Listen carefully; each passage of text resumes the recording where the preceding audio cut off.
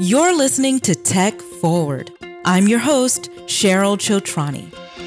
I'm a tech founder, developer, investor, and an industry enthusiast, and I believe that diversity can transform businesses and improve the world we live in. The Tech Forward podcast is a place for tech entrepreneurs, executives, venture capitalists, and diversity champions to share their stories, insights, and visions of the future. Together, we'll discuss the path to improving representation for women, minorities, and other underrepresented groups. What challenges, strategies, and possible solutions will shape the road ahead? Let's find out together.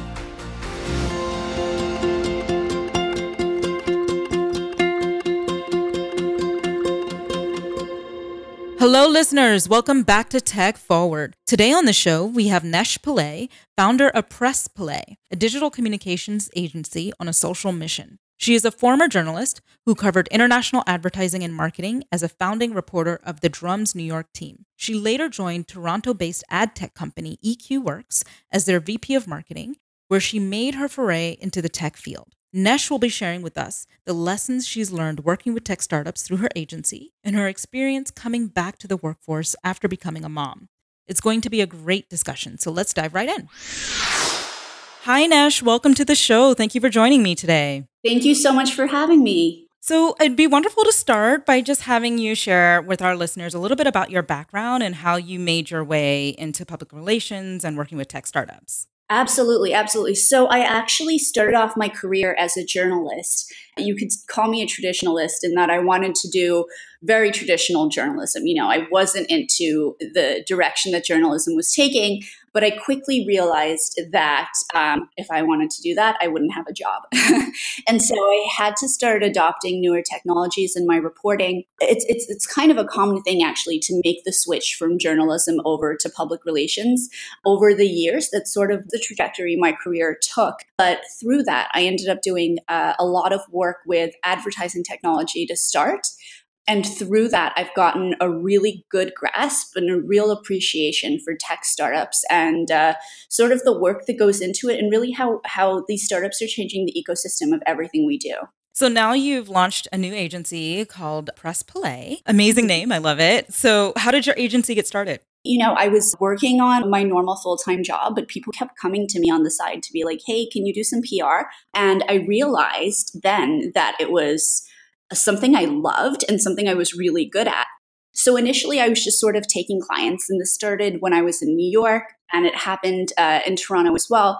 It wasn't until after I had my daughter that I kind of was like, you know what, do I really want to get up and go to a job every day that I don't really love? Or do I want to take hold of this and create an agency? Being a reporter and then also being on the other side, I noticed a lot of the holes in the industry in ways that the industry is not really adapting to new technologies, which leaves especially a lot of startups feeling, I guess, ignored in that, you know, just sending out a press release is not good PR anymore.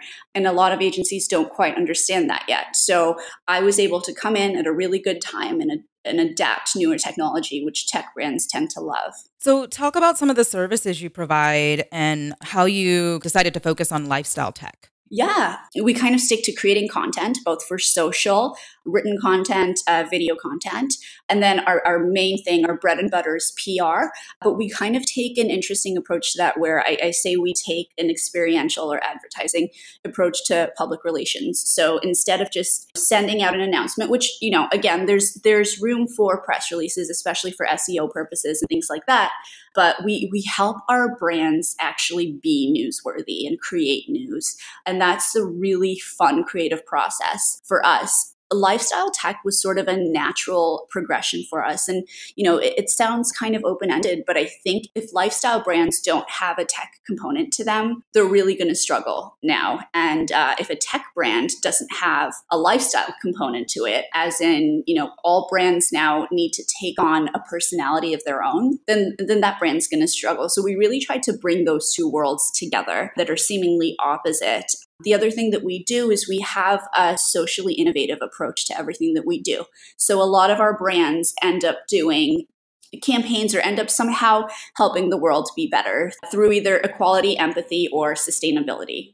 So, you shared in a moving blog post last year about your experience with postpartum depression and how that affected your experience returning back to work after your maternity leave.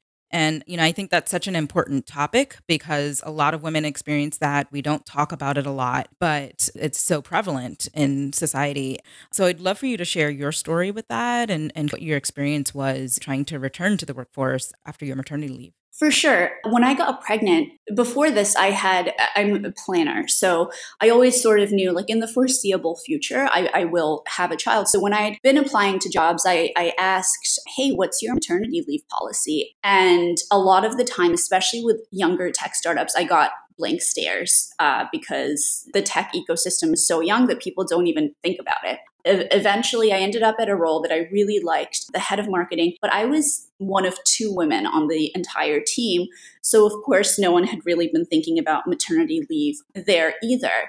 So when I did get pregnant, I was very ashamed. I didn't really tell anybody. I jokingly called it my prom night dumpster baby, even though I was married and old enough to have a kid. It was just this feeling like, oh my goodness, I'm doing something wrong and I'm scared to tell my boss and I'm scared to tell my colleagues. So I actually hid it till I was about 7 months along. Yeah. And at the end of my pregnancy, I got really sick, which resulted in a traumatic birth experience, which then resulted in a little bit of PTSD and quite severe postpartum depression. And that was very tough for me because when I had the baby, I definitely had this feeling of, okay, now I got to get back to work. So in spite of the fact that I was sick, I was afraid that basically being human, having a child would basically ruin my career. When I found out I was pregnant, the first thing I did was cry and say my career is over. And this perspective is ridiculous, I think. So I was, up until my daughter was born, I was sending emails from my hospital bed. And a few weeks later, I think I have pictures somewhere, I had put this little premature baby in a sling and had gone to the office. And I returned from my maternity leave in just a couple of months. I was certainly not ready physically, emotionally, and my baby wasn't ready for me to be apart from her either. But again, I felt this pressure, like I need to prove to all the men around me that I'm not just another mom, or just because I'm a mom doesn't mean I'm not good at my job, and all these other antiquated beliefs that I had held. I went back to work and honestly, I wasn't there emotionally. I mean, I think I would just sort of stare at my computer screen. I was not ready. And eventually my doctor pulled the trigger and said, you're not ready to work. You need to go back on maternity leave. So I did. Before doing so, I had other obstacles in the workplace, like I didn't have a place to pump. And so I asked my employer, my HR department, they said, oh, ask building management. And building management said, oh, ask your employer. And then someone recommended I pump in the bathroom, which is disgusting. And then eventually my boss said he would give up his office for me to use. But I mean, it very much was still at the discretion of his schedule. When he's able to leave the office, then I would go in and pump. But if he's not able to leave at that time, then it gets really painful. I don't know if you've ever had to do that, but so it's just like all these little obstacles, and my days were just sort of a lot tougher, and I wasn't ready. I think the biggest thing, and I've taken this away, and now I'm very aware of this with my team, is so the first thing is I realized after I had my daughter, I was way more motivated than I ever had been before. I could do in, 3 hours the work it would have normally taken me 2 days to do. Mothers are superheroes in that way. And yes, I'm calling myself a superhero. It's fine. I totally agree. I feel the same way. I'm a mom too. And I actually had a preemie as well myself. So I completely relate entirely to your experience. And you're almost telling my story, as you're talking. So having to go back to work as well. Yes, I did. And I went back to work 3 weeks after my son was born. He was still in the hospital dealing with his premature birth. And it was the same thing. I felt like I had to prove myself. I felt like I had to show that I was dedicated, but it was really tough emotionally because I'm obviously worrying about my son. At the same time, I'm trying to focus on work and overperform. And it was just a constant struggle. Oh, absolutely. And especially with preemies, I think we have to make them make weight, right? But here's the thing about equality in the workplace. We say we want equality between women and men, but real equality would be if women were treated the way men would be treated if they were pregnant. And I think that's a good way to look at it. So we can't compare ourselves directly to men in the workplace as they are, because men in the workplace as they are don't have to have the physical and emotional toll and stress that is bearing a child, and it's beautiful and it's lovely, but it's not easy on your body. And I think we need to acknowledge that and just say, you know what, it's okay. Like, it's fine. My therapist after kind of said to me, because I was like, I have to give 100% to work and I have to give 100% to baby. And I kept using this language. In my head, everything was a win or a fail. So I'm failing my baby, I'm failing my job. And my therapist says, you don't have 200% to give. You have 100% to give. Like, that's it. And that's not wrong. That doesn't mean you've done anything wrong. It's perfectly normal and natural to have a child. A lot of people do it. I think especially in regards to tech, because it's much younger, it's important to keep those things in mind, because even the young people are eventually going to have babies. Yeah. And so that's, and for working mothers, just if you're in an environment where you don't feel comfortable just existing as a working mother, then maybe that's not the right environment for you. Yeah. And the fact that you had to wait until 7 months pregnant to feel comfortable even sharing that definitely was very telling. I don't want to reflect poorly on my former employer or anything, because my CEO was lovely, the team was lovely, but in spite of all of that, I still felt quite alone in my experience. Now I'd like to talk a little bit about some of your work with clients, and to the extent that you maybe had worked with them on publicity relating to diversity. I know in the tech world right now, obviously diversity is getting a lot of buzz, and it's something that tech companies are talking about a lot and have claimed that they're trying to improve across the board in their companies. So would love to hear about maybe some of your experience working with clients, and if any of them had sought advice about publicizing around their diversity efforts. How would you, as a PR professional, advise tech companies or tech startups to talk about diversity through their publicity efforts in a way that comes off as authentic and not a gimmick? Yeah, absolutely. So to start with, so there's two hats I put on. As a PR professional, you shouldn't get a handshake for having a diverse team at this point in time. It just is really bad PR if you don't. I mean, you seem like kind of a jerk.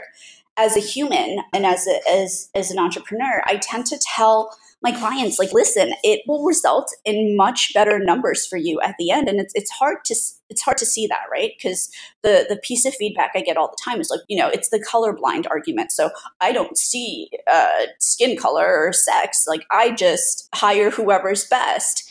And it's okay, fine. But there is so much value in hiring a diverse set of people with different experiences and who come from different places.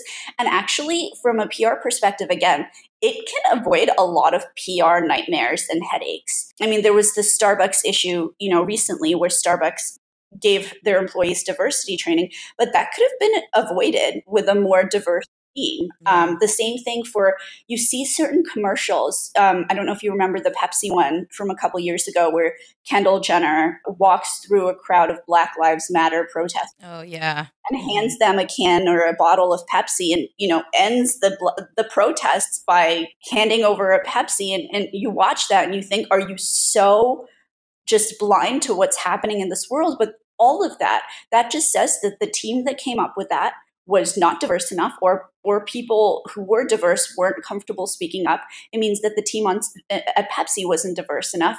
And it's these huge PR no-nos. Like, they've wasted, millions of dollars on that campaign that made them look really, really bad. And I think that if you look at it that way, if you can't find it within yourself to actually see the value in adding diversity to your team, and if you think just clearly dollars and cents, think about it that way. It'll really help avoid some major screw-ups. And I can tell you from my experience, I try to bring diversity to my team as well. My team, diversity means we just, had a white guy on the team. Like, that's diversity for us, because he brings a perspective that I'm not familiar with. And I think that if we're going to create well-rounded campaigns, if, for example, the target audience is a middle income American white family, then I need to consult middle income white Americans, And so it's important to kind of understand that. Absolutely. So PR, you talk about having diverse teams as being important, and public relations can help with that effort as well, right? With recruiting and kind of presenting an image of a company and helping to attract talent. So what are some of the ways that you might advise tech startups to use publicity to help them attract a more diverse team and to support their recruiting efforts? Absolutely. There are so many ways that this can be done.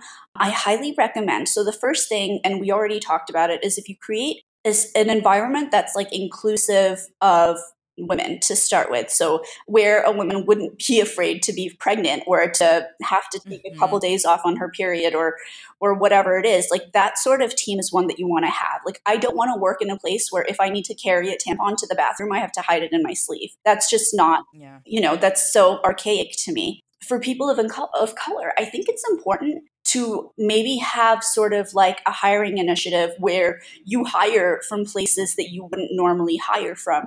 Or maybe you have a mentoring initiative where you mentor people from certain communities or with certain income levels, but that kind of levels the playing field a little bit. And then you'll find that, like, not everyone who graduated with a 4-year degree from a liberal arts school is going to be the best fit for your company. I think you can both attract a wider set of people, but also I think you'll do a lot better.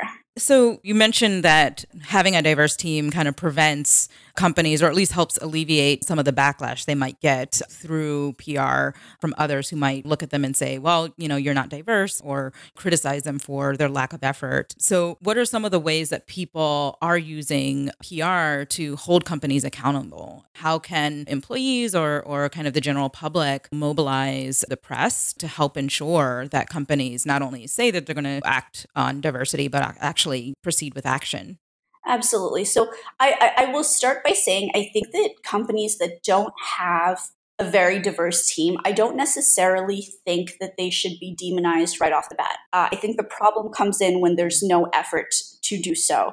I used the Starbucks example before because that's a newer one and a relevant one. That's an example of how just a bystander taking a video resulted in a lot of pressure on Starbucks. I do think that, shutting down the store for diversity training, it almost felt a little kitschy, a little too little late, and not a lot of people bought it. Myself included, but those are the sort of efforts that can really result in a company changing what they're doing, whether it's being done for their own purposes, to cover their butts, or whether it's being done just to sort of be a better brand. Not only that, but I don't think we should be afraid to call each other out, because personally, a little bit ago, I had put up an ad for an intern, and I didn't mention that the position was paid because I just assumed it was implied. And I got a bit of Twitter backlash from someone claiming that I was offering an unpaid internship. Now I wasn't, and this actually was someone who wanted to apply for the job and he didn't get it. But I think, you know what? Like, I kind of appreciated someone calling me out. I think that you need to be able to do that. With the age of social media right now, it's easier than ever to reach out to brands. If you're on an airline, for example, and there's a lack of diversity, or you notice that there's a conversation going on that's just blind or deaf, call the airline out. We have through social media, we have direct access to brands, and our voices are heard. Brands are afraid of that. I don't know if you've ever tweeted negatively about a brand, but you get a response almost right away. I once found an arrow that didn't have any bubbles in it, and I was very upset. And so I think it's just really important to hold brands accountable, because, like I mentioned earlier, brands are no longer these stoic, sort of unattainable things that they once were 20, 30, 40 years ago. Right now, brands take on personalities like people do, and that means taking on a value set. And you want to make sure, and consumers really want to make sure, that the brands they're associating with sort of share similar values. And it's the same kind of thing with Nike right now. People are, taking a stance either way. People are burning their Nikes, or, wearing Nike to show support. And I think brands shouldn't be afraid of that either. Sometimes Yeah. brands don't take a stand because they're afraid of alienating part of the audience. I always recommend against that. I say take a stand, because even if you do alienate a small subset of your audience, the audience that sticks around will really, really stick around and will really support you. So, as companies are starting to think about diversity and understand that the value that you mentioned of bringing in diverse perspectives, being able to avoid maybe some of the negative consequences that might come with not having diversity in their teams, how can companies go about, as they're building up these processes, how can they go about building that understanding of the audiences and really reaching out to their diverse base of customers if they don't already have diversity on their team? Like, what are the kind of first steps they should be taking? I think if you're reaching out to diverse customers, you need to have a diverse team. I think that's sort of like a no-brainer because, again, consumers want to see themselves in the brands they're working with and in the tech that they're working with. And if they don't, then they just won't be on board quite in the same way. Social is such an easy, amazing way to do that. And it could be little things too. It could be acknowledging Diwali, or Eid. It could be actually attending festivals. I mean, in some cases, I think that if your team's completely not diverse and you're doing these things, it can almost be offensive and it's just such a PR stunt, and then at that point, you really have to be strategic about it. And just, even if you're just doing it for the PR, just don't be a jerk about it. Sometimes when people are being really strategic, they forget about the humanness. And that's when you see some of these really ridiculous efforts. And again, you can avoid a faux pas by having someone on your team who's diverse or having a lot of diversity in your team, not just one person. Again, from a PR perspective, I think it's just kind of like making sure that your technology does cater to a diverse population as well. And I understand that kind of goes against what I said about finding your audience in some ways. Yes, you need to find your audience, but your audience is not always going to be middle income white men, right? Like that's just not realistic. And so how can you cater to a wider range of people? Because also, I think at one point brands did focus primarily on white people because white people earned more, but that's not necessarily the case anymore.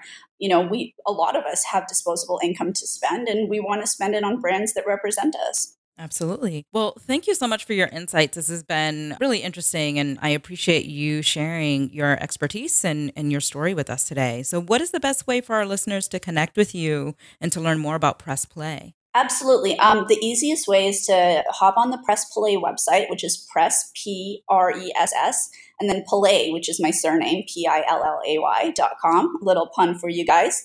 You can tweet at me at PlayNesh, NESH, or follow me on Instagram at nplay1. Amazing. Well, thank you so much for your time. It's really been incredible having you on the show. Thank you. Absolutely. Thank you for having me, and have a good one. For all of you out there listening, thank you so much for joining me this week. You can find the links to everything we talked about today in my show notes at goodbyteventures.com. If you have any questions, comments, or feedback, please reach out to me on Twitter at TechForwardPod or on Instagram at TechForwardPodcast. Remember, you can also connect with me by signing up for my newsletter at goodbyteventures.com/tech-forward-podcast. That's bite with a Y. If you enjoy the Tech Forward podcast, please share a link with your friends over on the social media channels where you're most active. Also, please do consider writing a review of the show on iTunes or wherever you subscribe to the show. Reviews and social shares are one of the best ways for new listeners to find us. Thank you again for listening. See you next week.